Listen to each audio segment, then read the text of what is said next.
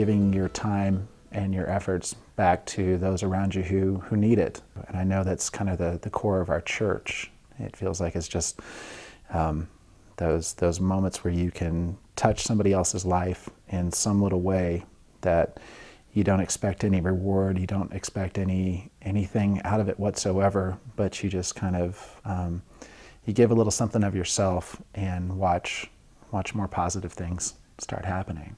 There's a lot of things that we get distracted by, but the lives of others are what's most important in the world. And people who need help, that ask for help, are in a place of great potential and transformation, and that it's our responsibility to show up for that.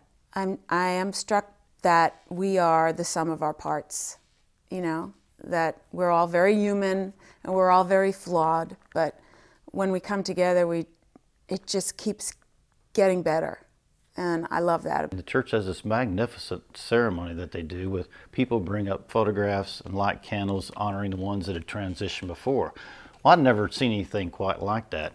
I wanted to go up and light a candle, but I couldn't do it because I was crying too much, because it reminded me of my daughter that had passed away some 14 years ago. I see the generosity of spirit from my friend that invited me to the church in the first place, my buddy in Toastmasters, who I still don't know who it was, that went to the director of pastoral care. But the way that all came together to be a part of helping me get through that phase in my life was very beneficial and powerful for me. I'm trying to encourage people to follow their passion and help them work through whatever it is, and try to help contribute to that in any way I can. One of the first acts of generosity that I can remember happened when my mother died, and people brought food. And I always thought that was the nicest thing people could do. And I always vowed that whenever I could do that, I wanted to bring food to people, and I did that as much as I possibly could. The congregation took care of a lot of meals for a lot of people, and the 600 is probably a very, very low number. We have a generous congregation. People are very kind and very compassionate. This church is filled with people who are ready to do that, to offer their true selves, to share their toughest times, perhaps, to have the courage to share what they've gone through and their aspirations, to share their true selves, which allows others to feel comfortable sharing their own true selves and aspiring to become their best selves. In 2011, I had my second child, Charlie, and he presented all sorts of medical issues. It was totally terrifying.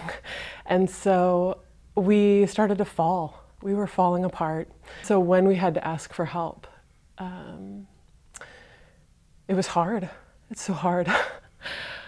I didn't know it was going to be as hard as it was. But then to watch the community